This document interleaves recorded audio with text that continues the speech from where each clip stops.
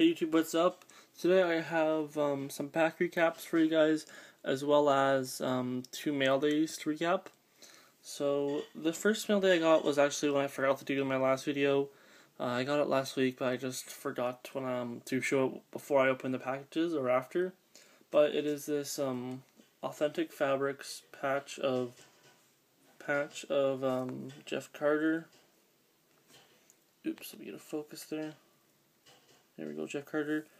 It is a 2-colored patch, black and white, number 35 of 35, and it's from 1112 XP Game Used.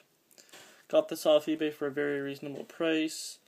The funny thing is that it took 2 months for it to arrive. The seller actually refunded me the price of the card, which wasn't that much, but it was appreciated.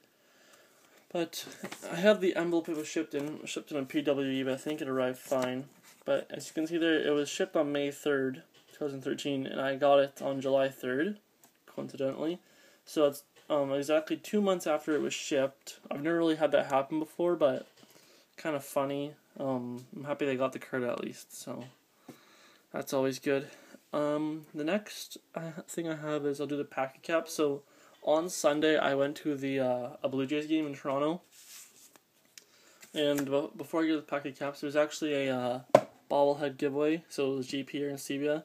So I actually have 4 of these. There's 4 people in my family, my brother, myself, and my mom and dad. So I got 4 of these. We're the first 20,000 people to get in. So got one of these GP and Sebia bobbleheads.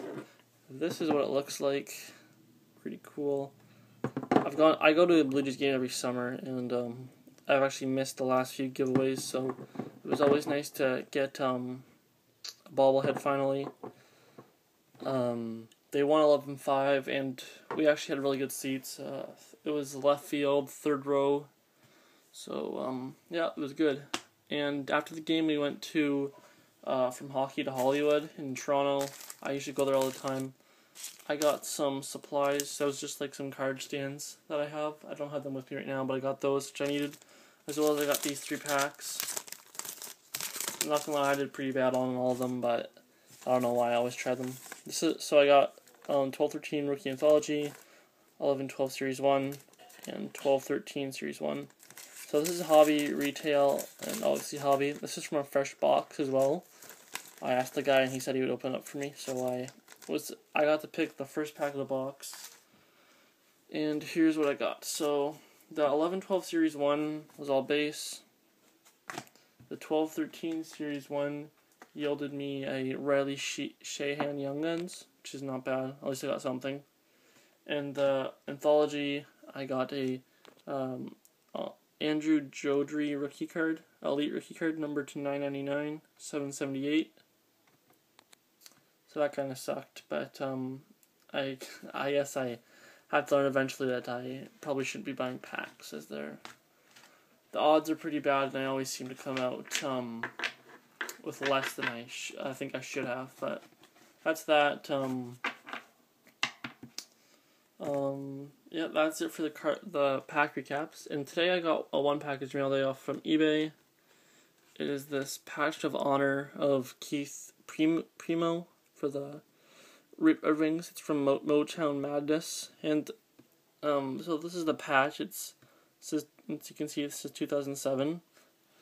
Now, if you look on the back, it says that it's a piece of replica Steve Yzerman retirement night patch. So when they retired his number 2007, I don't know if Keith Primo wore a jersey out there with a patch that would say like the night that was, which is somewhere in 2007, or I don't know. I'm kind of confused if it says a replica, like it was he didn't actually wear it, but I don't know why they would have his name on it then. So I don't know. I'm kind of confused where this patch is from.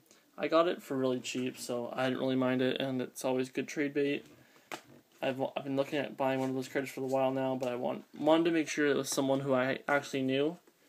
And Keith Primo is someone I actually knew. I remember him more for the Flyers than I do with the Red Wings, but that's really beside the point.